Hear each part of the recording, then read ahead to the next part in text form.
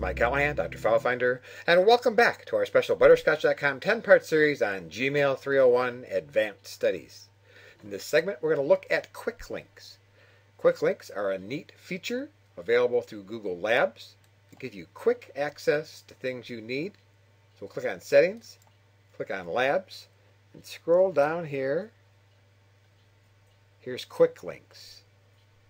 We'll say Enable. We'll click Save Changes.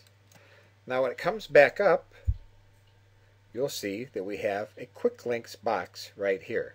And what's neat about quick links is that, say you have a number of emails that you always keep searching for, going back into your sent mail or your all mail and constantly going back to look for something, a list of criteria for a project you're working on or something.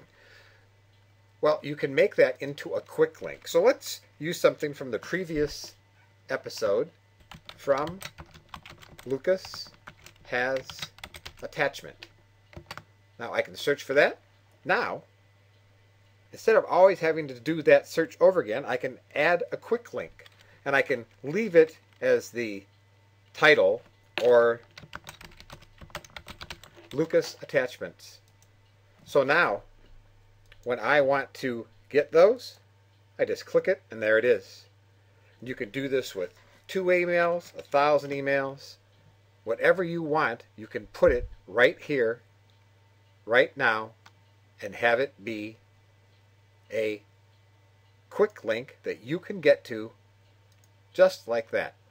Quick links are a handy function, and it's great to use as like a reference area where you can put emails that have criteria for different things that you need to refer to quite often.